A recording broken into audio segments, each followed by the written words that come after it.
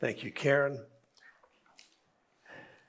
Years ago, if you had stood on the street corner and watched the funeral procession, you would have been extremely impressed. You would have seen standing there with heads bowed and hats off and tears coming down the cheeks, the President of the United States, the cabinet, members of Congress, diplomats from foreign countries. It was a tremendous crowd, and the casket was draped with Old Glory. And there was dignity, and there was awe, and there was respect. That had you not seen him, you would have thought that the President of the United States was in the casket. You say, who was this individual in the casket? I'll tell you his name in a moment. It was an individual who had served in the government across the ocean. He ended up in Tunis and was buried there in Tunisia, where he died. And he was so loved and so revered here in this country that they disinterred his body and brought it back to the United States. And it was a magnificent funeral. The man's name was John Howard Payne. He's known because of one simple line that he wrote that said, and I quote, "Mid pleasure and palaces, though oft I may roam, be it ever so humble, there's no place like home." Home ought to be the dearest place on earth. It's the nearest place to heaven. And should I say the nearest place to heaven ought to be the home. I want to put forth a thesis at the beginning of the message today, and that is this: I believe the most important place in the world today is the home. And I believe the most important person in the world today is the Father. Here's why. As the West goes, so goes the world. As America goes, so goes the West. As the home goes, so goes America. And as the Father goes, so goes the home. A friend of mine wrote years ago, he said, we have a weak nation because we have weak churches. And we have weak churches because we have weak families. And we have weak families because we have weak men. Today's message, the Holy Spirit is going to take it to every individual here, to every student, whether you be male or female, to every mom, to every wife. But make no mistake about it, men, my message today is going directly to you. I want to preach to men today because I'm preaching on the subject, building a legacy. In your notes, I begin with a box that says, no nation ever has, can, or ever will rise above the quality of its homes. Just this past Friday, there was an article that was published by a couple of individuals, Burgess Owens and Jack Brewer, who are former National Football League players. Let me read to you, because the title of it was "America's Crisis is the Lack of Fathers." I quote, "There is little doubt that America is experiencing an unprecedented fatherless crisis. Approximately 80% of single-parent homes are led by single mothers, therefore leading to nearly 25% of our youth growing up without a father in the home. This staggering statistic has not only destroyed the nuclear family, but has devastated communities around the nation. For example, 85% of children and teens with behavioral disorders come from fatherless homes. And over 70% of all adolescent patients in drug and alcohol treatment centers originate from homes without fathers. Fatherless youths eventually become adults who, without the structure of a two-parent household, struggle to gain their footing in the world. There is little doubt that America is experiencing an unprecedented fatherless crisis. I've got my Bible open. This is to the 128th Psalm. And before we put the verses on the screen, let me just say that Psalm 128, in my estimation, is a perfect portrait of the family and the home as God intended it to be. And as I said before, today, the focus of this message, men, is to you, the head of the home. Psalm 128, look at the first two verses. Blessed is everyone who fears the Lord, who walks in his ways. When you eat the labor of your hands, you shall be happy, and it shall be well with you. You know, as you're reading that, presupposition right there is, who in the world is the you? Well, you get the clue when you get to verse number 3. Your wife shall be like a fruitful vine in the very heart of your house.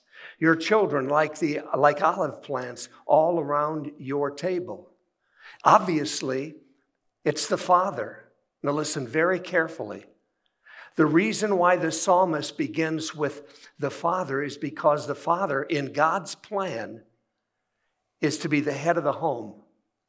Listen, men, not a dominating dictator, but a loving leader.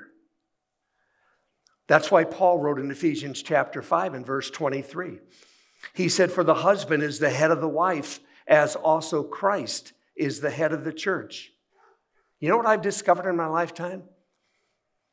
Anything without a head is dead, and anything with two heads is a freak show. In your notes, I have one introductory statement, and that statement says this. The number one problem in America is that men have abdicated the place of leadership in their families. They've deserted their post, shirked their responsibilities of being the leader and the head in the home. Scholars have studied the decline of ancient civilizations like Greece and Rome. And I remember years ago as a student in the university that reading this, and they had found a pattern to be the same. In every instance, here it is, and there are 7 of them that they found in all of the ancient civilizations. Number 1, men ceased to lead their families in worship. Number 2, men selfishly neglected. This is how the progression until finally the nation was no longer a strong nation, and it disintegrated. Number 1, men ceased. The first thing, men ceased to lead their families in worship. The next, men selfishly neglected care of their wives and children to pursue material wealth, political and military power, and cultural development. And that led to number 3, men being preoccupied with business or war, either neglected their wives sexually or became involved with lower class women or with homosexuality, and a double standard of morality developed, which led to number 4, the role of the woman at home and with children lost value and status. Women being neglected and their roles being devalued, they revolted to gain access to material wealth and also freedom for sex outside of marriage. Laws regulating marriage made divorce easy, which led to number 5. Husbands and wives competed against each other for money, home, leadership, and the affection of their children, resulting in hostility, frustration, and possible homosexuality in the children. Many marriages ended in separation and divorce. Many children were unwanted, aborted, abandoned, molested, and undisciplined. The more undisciplined children became, the more social pressure there was not to have children. The breakdown of the home produced anarchy, which led to number 6. Selfish individualism grew and was carried over into society, fragmenting into smaller and smaller group loyalties. The nation thus weakened by internal conflict. And finally, number 7, as unbelief in God became more complete and parental authority diminished, ethical and moral principles appeared, affecting the economy and government. Thus, by internal weakness and fragmentation, the societies came apart. I put in your notes in that box, the Christian community faces current circumstances not confronted by our predecessors. We have this notion, if we don't watch it, men, that what we are facing today is the same thing that our fathers or our grandfathers. No. There is an onslaught today like never before. In 1989, in the city of Miami, there was a singing group entitled Two Live Crew. And they put a song out entitled As Nasty as They Want to Be. In that song, there were 87 graphic references to perverted sex, 226 uses of the F word, and 117 descriptions of genital organs, and it sold over 2 million copies in 1989. And in 1990, it became the first album in history to be deemed legally obscene by the U.S. District Court, the Southern District Court there in Florida. But it was overturned by the 11th Circuit Court. You see, the media has a target, men, and that's for our families. It's right there, and the bullseye right there is on us, because if they can get us, they're going to gain free entry. The devil's going to get free entry into the home. I always thought of myself as this, that like the watchman, I stood at my family and I had to watch my life. I didn't want anything in my life to be such that it would give Satan free access into my home, into my marriage, into my kids' lives. I'm not talking about perfection. I'm just talking about like David, with a man after God's own heart and wanting his family to be everything that God intended it to be. Have you ever thought that when you go to a movie or you turn on the TV or watch a movie, you download a movie, that you're going into the battlefield? That's how it is today. Your mind is under siege, and the moral values that you have are under assault. You see, in spiritual warfare, I've discovered that there are few battles that are more absorbing and exhilarating, or should I say entertaining, at the same time. Let me give you an illustration that reveals the strategy of the media. 30 years ago, in 1992, there was a film that came out, starred Nick Nolte, entitled Cape Fear. The original film, the original film was 30 years before that, in 1962, but it had another director. Let me show you the difference. In 1962, the family was under attack by a villain. The father was noble. He struggled to defend his family. He headed his family. He was a good man. He was affectionate to his family. He was unselfish. He cared about others. His moral and ethical standards were very high. The 1992 version, the father was abusive and harsh and self-centered. In 1962, there was no reference whatsoever to the villain's religious values. But in 1992, the villain was depicted wearing a cross and being a religious fanatic. And the unfortunate thing is that we sometimes we get in a rat race. We're running so fast that it seems like we never have time for that which matters and ought to matter the most. Our families, our marriages, our children, we're tired, we're worn out.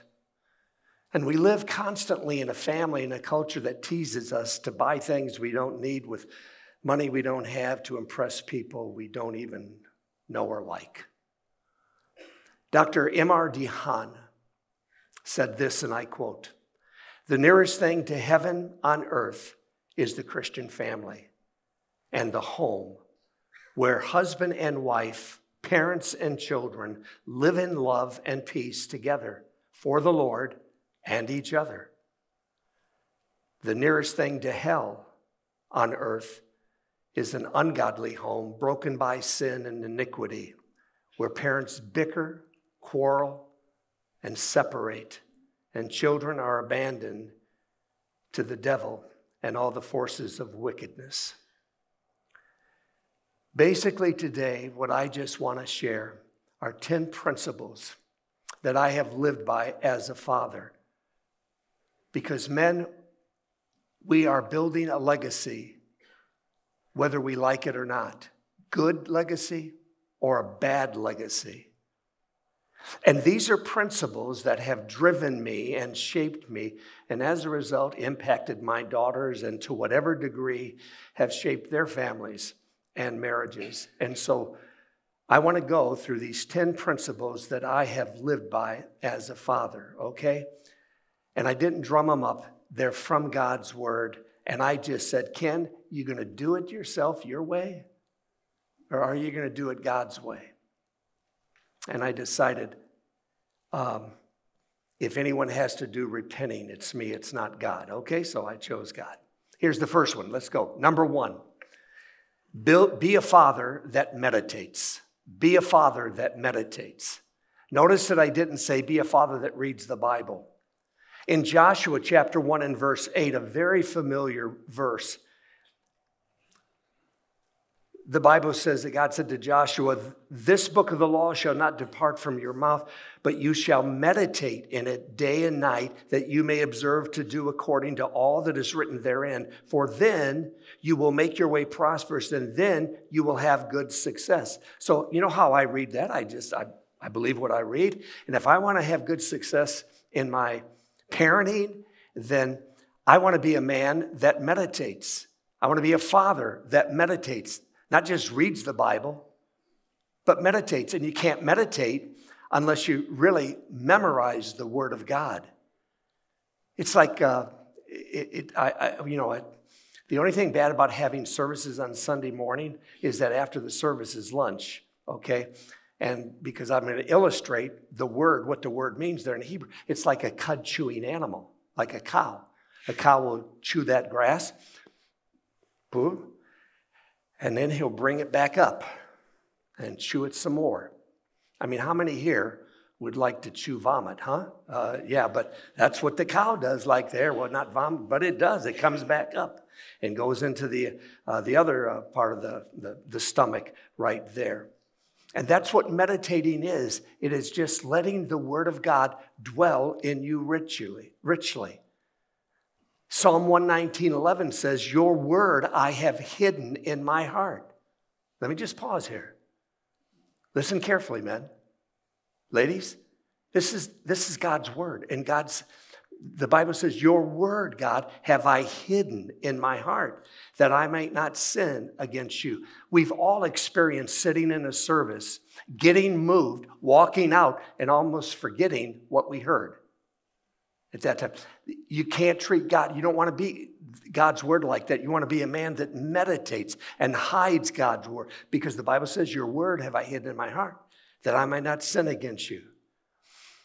When I got saved, I made a vow. I didn't know it was a vow, but I did promise God, and it was a vow, that everybody that I saw that I went to college with or high school with, I would tell when I met them, that I had accepted Christ and my life had changed.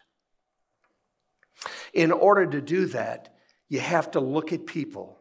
And I said, "God, I just don't want those people. I want to see people the way that you see people." So you know what I did? I memorized what Jesus had to say about every person. In Mark chapter 8 and verse number 36, "For what will it profit a man if he gains the whole world and loses his own soul?" And I memorized that, and I kept meditating on that, meditating on that, to where when I look at an individual, I don't see someone that, has hair or doesn't have hair. There's someone that, roots for the wrong team or cheers for Michigan. It's not that kind of divisiveness like that. But I look at people. Why? Because what God's word had done, for what will it profit a man if he gains the whole world and loses his own soul? Principle number 2. Number 1, be a man that meditates. Number 2, connect life with truth. With your children, connect life with truth. John 17:17 says, sanctify them by your truth. Your word is truth. Set them apart. Sanctify them by your truth. Your word is truth. Well, it was over 30 years ago. We were living before we came to Northwest. And it was the beginning of the year. And I thought, okay, for the first number of weeks, we're going to, let's memorize. And I told Deb and the girls, they were obviously younger. And I said, we're going to memorize certain verses. And I just feel that we ought to, not that it was a problem in our house, but I just thought it would be very good as we start the year. And to memorize verses that have to do with the way that we speak, what we say, how we say it. And so I remember the first week we memorized Psalm 141:3. Set a guard, O Lord, over my mouth. Keep watch over the door of my lips. And so I explained, you can leave that up. I explained, to the girls that that's what we want to ask the Lord to do. We want to make sure that there's a guard, over our mouth, that we don't say, and that guard doesn't let anything get out that shouldn't be. Well, later on that week, toward the end of the week, Deb was getting Tara ready. I don't know if it was for school or for church or whatever. She was just a little girl, and Deb was fixing her hair, and Tara was squirming or whatever. And Debbie, uncharacteristically, kind of lost her patience. And when you lose your patience, you tend to say something, and you say it a way that you don't normally say it. And so Debbie kind of was that with Tara, and Tara said, Mama, is your guard out to lunch?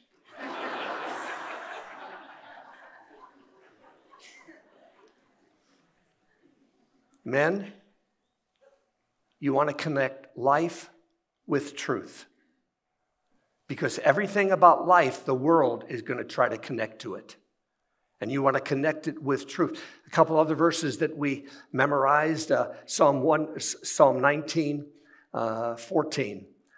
In fact, if you were to walk out to where I walk in, they put right there on the wall for me to see, because so often I will say this: let the words of my mouth and the meditation of my heart be acceptable in your sight, O Lord, my strength and my Redeemer. And so we memorize that. And then Proverbs 15:1, a soft answer turns away wrath, but harsh words stir up anger. You want to connect life with truth with your children. And listen, when it comes to purity, men, you want to connect life with truth. Don't let the world teach your child about sex. Number 3, third principle I've lived by as a father, and that is create an atmosphere of acceptance and unconditional love.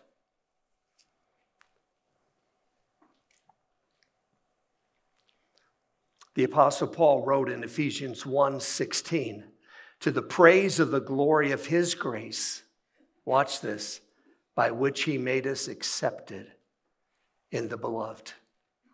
I didn't do a thing to be accepted. You're not accepted by God by your performance. You're accepted by God because you're in Christ. I put in that box in your notes, God loves you just the way you are. That is something that I wanted my girls to know, that God loved them, and I did too, just the way they were. Now, it doesn't mean that God doesn't want to change us.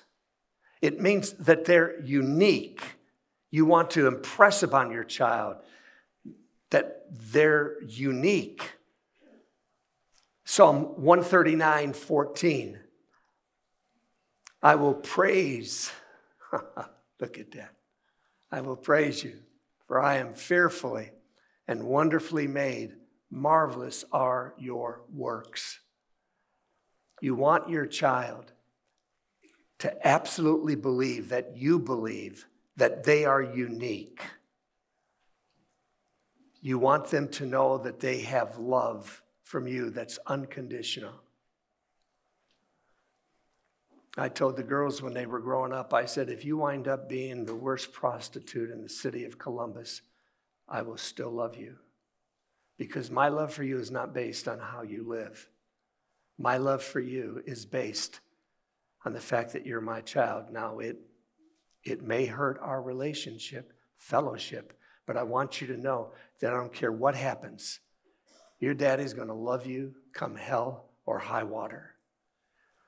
You want to create in your home an atmosphere of acceptance, that they don't have to live up to a performance level.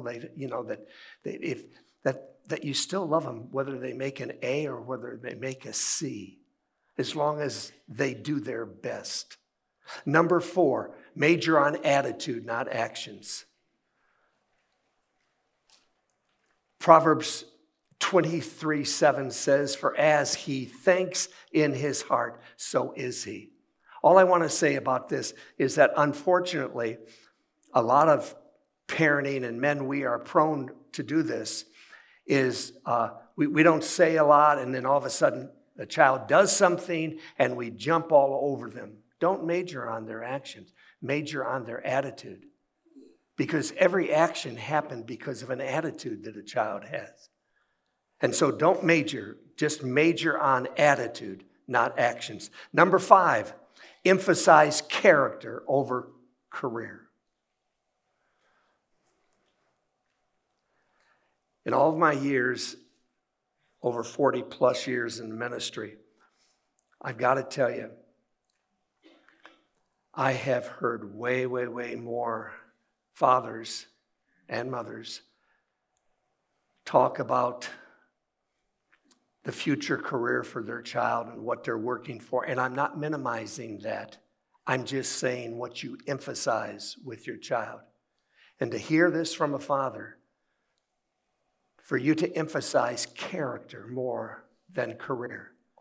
You know, when you open the book of Daniel, if you don't know any better and you read the fact that Daniel, the Babylonian captivity, and Daniel along with the other individuals were taken to Babylon and under Nebuchadnezzar's rule, you think that, well, Daniel was probably a 29-year-old man. Now, as best we can tell, he may have been around 13, 14 years of age. So at that time in his life, that young time in his life, he was taken to a completely different culture, anti-God. Everything was against what he believed and what he had experienced up until that time.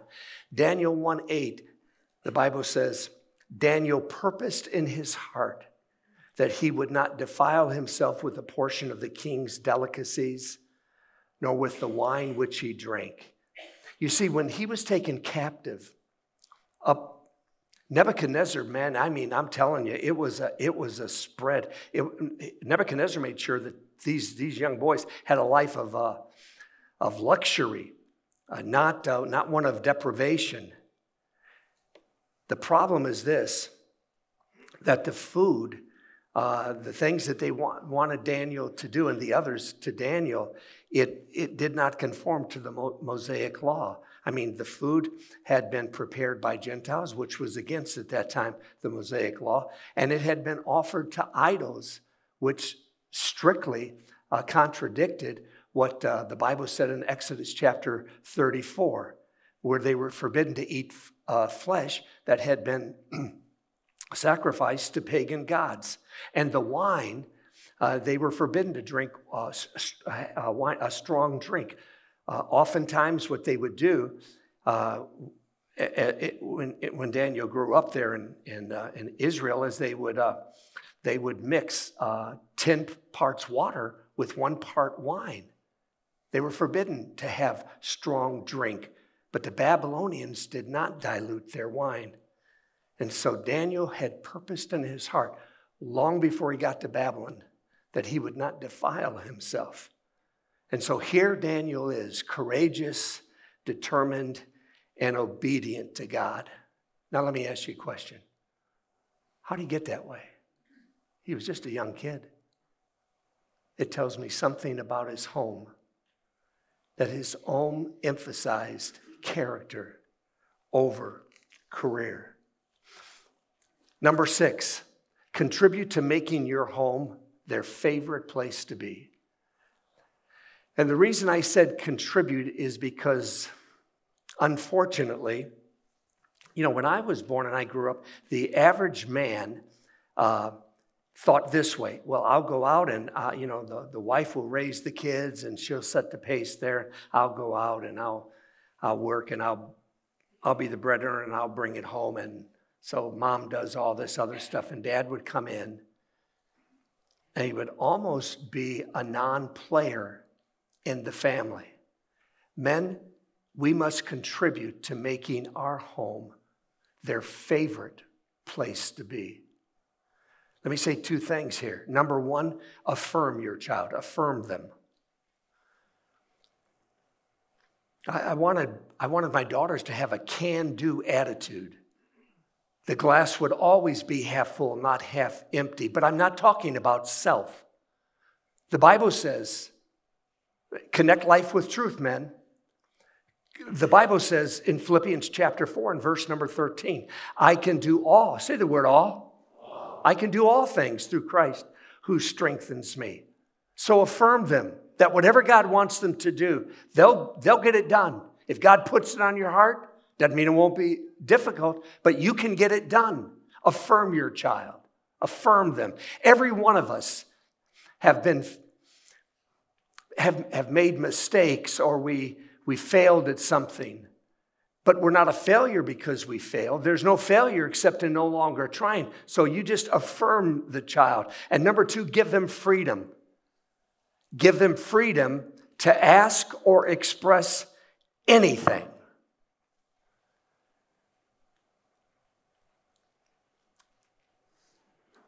And I mean anything. I always felt this way. I'd rather my girls ask me or their mama than someone else. Something was on their heart, a question they had. I want them to feel like, first of all, this was their favorite place they want to be, but it was also a safe place where they could ask and they could get an answer. Never be condemned for what they asked. You don't want your child in your home to be like so many of us were maybe when we were in school, in grade school, and we were afraid to raise our hand because we might show our ignorance. You want your child to be able to express anything, have the freedom to ask or express anything. I remember the night that we got home from Brooks' rehearsal, a dinner. And so I got up into our bedroom suite and I looked in. I was at my desk and I looked in, and Brooks in the middle of the bed and Debbie's on one side and Tara's on the other. And they're talking. And I just assumed they were talking about what a great man that they had had the privilege of. Don't tell me any different, okay? No, but they were talking, and it was, it was their last night. Well, Deb and Tara took off, and Brooke was still in the bed, and I'll never forget, she was like this. And so I went, and I got on the bed with her, and I said, honey, does your head hurt? And she goes, no, Daddy, my heart hurts. She goes, I can't wait till tomorrow to marry Jamie, spend the rest of my life with him. But I know as I look back that it'll never quite be the same. And I have nothing but wonderful, fond memories of being in this home. Contribute, men. Be a player in making your home their favorite place to be. Number 7, don't divide between the secular and the sacred. Don't divide. Colossians 3:17. Look at this. Whatever you do in word or deed, do all. Say the word all. Do all in the name of the Lord Jesus. Over in 1 Corinthians, it's not up on the screen, but Paul wrote, he said, whatever you eat or whatever you drink, now watch this, or whatever you do, do all to the glory of God. And what you don't want to do is you don't want to divide between the secular and the sacred, because in the Christian life, watch this, it's not secular and sacred. It's all sacred. Whatever you do, a child, homework, you want to be able to teach them a principle about homework, that it's a sin to do less than your best. It's not a sin not to get an A. If they can get an A, but they get a B or a C, that's not good. But if you do your best, that's the most important thing. You know, I've got grandsons. My girls didn't play sports. Tara did one. I think she played 1 year basketball in elementary, because I remember I was her assistant coach, and the head coach wasn't there one day, and so I'm coaching, and I told Tara, I said, okay, not Tara, when the person comes down, that girl you're going to guard, she has a tendency to go this way, and so when you do, steal the ball and go in for a score. And she just looked at me, because I just told her to steal something. I forgot. I'm done coaching my little girl. Okay, like that.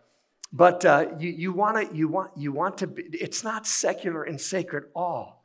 You want to give your all. You want that everything we do, we're going to stand before the Lord someday and give an account. And we want to do it for His glory and for our good.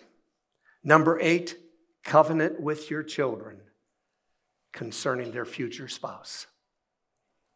Covenant with your children. I told Tara and Brooke when they were growing up, I said, I'll be the dad that God wants me to be. I'll guard and I'll protect you. And you can trust me, and you love the Lord with everything. And I used the verse where, in fact, Debbie had it in a flyleaf of her Bible shortly after we were married, still there. Proverbs 3, 5, and 6. Trust in the Lord with all your heart. And I just told this to the girls. I said, trust in the Lord with all your heart and lean not to your own understanding. Now watch this. In all your ways, acknowledge Him. I said, Tara, that's your part. And He will direct your paths. That's God's part. And I told the girls, I said, listen, let's covenant together. I'll be the dad. You love Jesus with everything you've got. I'll be the father that protects you, the father that guards you. You grow up and you just be a young lady mighty in spirit. And the Bible says that I don't think you can miss it. Trust in all your ways, acknowledge Him, and He shall direct your path. I said, when God gets ready to bring the guy into your life, if you don't notice him, God will slap you upside the head. He'll let you know, here's the guy. I believed it. I absolutely believed it. It didn't come without any effort. But I believed God, and I said, you let me be the man in your life. Tara, Brooke, you learn to love the Lord with all of your heart, everything you've got. You're going to have some bumps along the way, but you learn to love Him, and He'll direct your path. He'll bring. And as a result, the Lord's blessed me with Bob and Jamie. Covenant with your child. I just have, if somebody wanted to date the girls, they had to come and see me. And how puritanical that is, huh? How ancient that is. Well, I use this great illustration that the girls, quite frankly, got sick and tired of hearing this illustration. But I said, now here, can you imagine? Let me put it modern day. Could you imagine if, let's say my girls are teenagers and somebody wants to date my daughter, and oftentimes today, a dad will just say, have a wonderful time, and he never meets the guy that comes and takes his girl out. I said, do you think for a moment, girls, do you think for a moment if I had purchased a brand new Lamborghini that can go anywhere from $200,000 up to over $300,000 today, have it sitting in my driveway, and let some guy that I've never met, a teenager, come and take the car and just take it for the evening? There's no way that any of us guys would do that.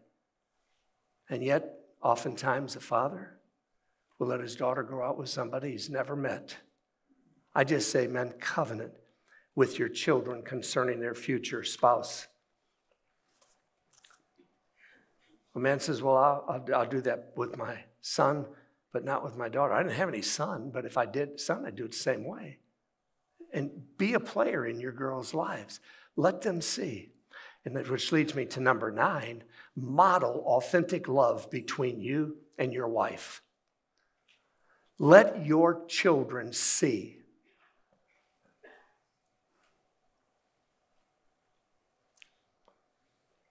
Let them see the real thing. Because if they get to see the real thing between you and your wife, then when they'll detect a counterfeit, they'll detect some guy that comes along, if it's a girl, with ulterior motives. I wanted to give my children, my daughters, a healthy, wholesome view of a man's love for a woman. They had an imperfect dad. We all know that. But I wanted them to see what it was for a man to love a woman. Model authentic love. And I realized as I was putting this message together that it may mean for couples to get together sometime soon and not have it out, but lay it out. And maybe for some men to ask their wives to forgive them, and some wives to ask their husband to forgive them. And maybe some parents, some dads, to go to their child or children and say, you know, there's never been a moment when I didn't love you, but I haven't been the player in your life that I should, but I want you to know that from this day forward, you're more important than my career. You're more important than anything. My love for your mother is number 1. Next in line in my life is my love for you. And I want to be everything that God wants me to be in your life. And then I would say, number 10, force yourself to count the cost of losing it all. I have, if you've been around here for any period of time, you have probably heard me talk about in my office. When my girls were growing up, I had pictures of them all around my office. And I would, once a week, take a different picture, go to a different location, sometimes stand, sometimes sit. Watch this. And I would have that picture and look at Brooke and Tara. Sometimes their picture would be together. Sometimes there'd be 2 pictures. And force myself to think, what would it be like if I had to go to those girls and tell them that I had been unfaithful to their mother, that I had let my life get so messed up. And in one moment, they would love me, but I would lose their respect. And there would be times that I got to tell you, I would tremble inside. It was almost like it was real, but I would force myself to count the cost. But let me tell you now, something else. You come into my office, you'll see pictures of my grandsons all over, along with my family. And you know what I do? Not just count the cost, men, because there are a lot of guys that they're going to be faithful to their wife. They're not going to cheat on her. They're not going to steal from the place that they work with. but they're not going to be a player in their child's life. Force yourself. Think, because I'll tell you, for those of you that have children at home, that time gets shorter and shorter and shorter, and the window until when that child gets on their own. I mean, I can't believe it. August the 1st, Boston will be 16 years of age. Wait till you have to pay that insurance, Jamie, on the car. You'll be real excited about that. I end your notes with this. One final appeal. I want every man to look up here, if you will.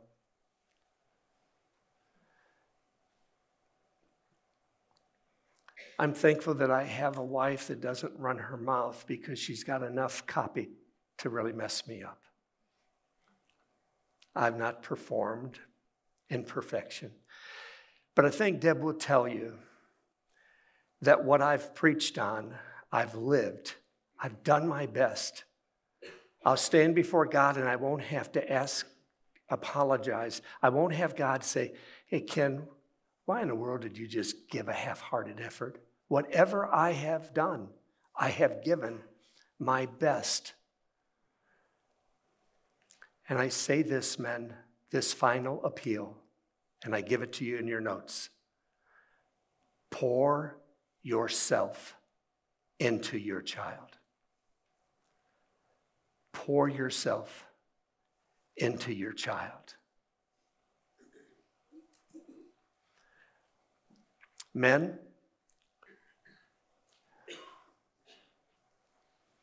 I can't tell you how many times I've counseled fathers who they provided for their kids so well. The nicest clothes, the nicest toys, the nicest education, gave them a car when they got a certain age and all this other stuff. I'm not saying that a kid doesn't like that, but a child will long for those things more and more and more and more and more when they don't get from their father what they naturally long for. And that is love and attention that spells the word time.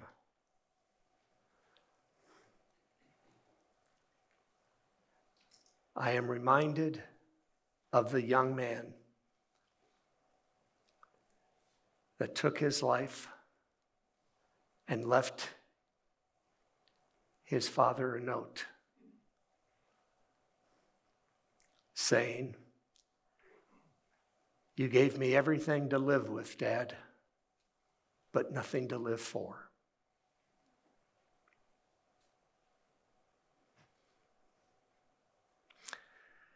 James Boswell wrote the life of Samuel Johnson, and it was considered at the time the most famous single work of biographical art in the whole of literature. And what Boswell did is he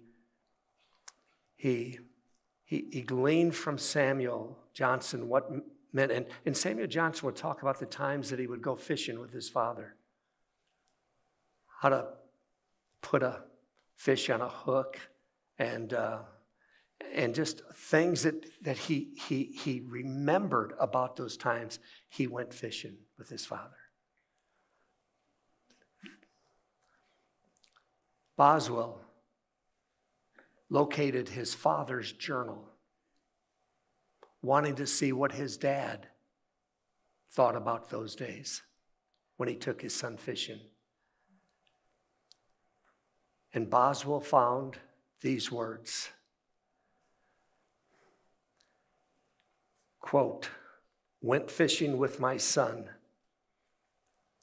wasted a day." To the boy, it was everything. To the dad, he wasted a day.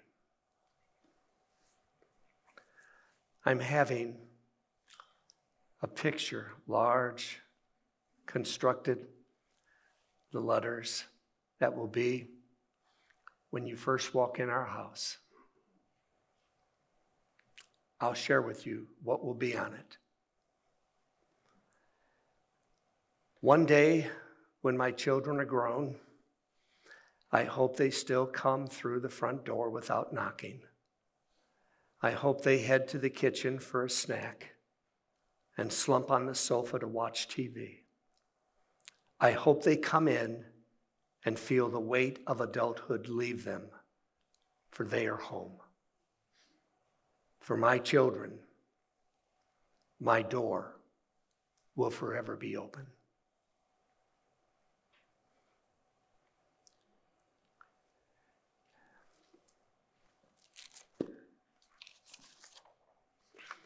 I don't think anybody questions how much I love this church. I've given over 30 years of my life, and I've, like people I preach to every week, I've given time and effort. I love Northwest. Blows me away that what God has done over the years here. But I didn't say to Northwest, till death do we part. But I did to Debbie. Men, your wife needs to know that she's number one in your life. And then Debbie said, I do. Brooke and Tara did not say that to me. They did not say, I choose Ken Harrell to be my father. God did. And God dropped in my lap as he dropped men, your child or children in your lap. And he said, I trust you. Be the best father you can be. You will spend more time away from your child than you will with your child. Work hard. Make the best of your career that you can make it. You're going to do stuff around the house, but make no mistake about it. Your child must know that they are more precious to you than anything that money can buy, or any career, or any office that can be provided.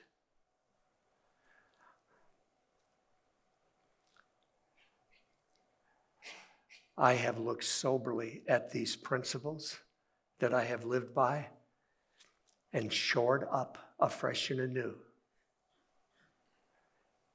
that to the day I draw my last breath, not just my children and not just my son-in-laws, but my grandsons will see in my life and see in their father's life and their mama's life what it means to be a father, a mother, to see a dad and a mama who truly love the Lord. Not so heavenly minded that they're no earthly good. Not an idiot, but a person whose life is continually being shaped to be the man, the woman that God wants us to be. Father, I ask that you would take the message today. I've chosen, Lord, not to give an invitation publicly today. I believe you've prompted me not to do that. But I do pray that this message will not fall on deaf ears, that these notes will not just stick in the Bible of someone, but that we who are men, particularly the head of our homes, the leaders of our family, will not try to be someone else, but will just try to be the best one that we can be. I pray in Jesus' name. Amen.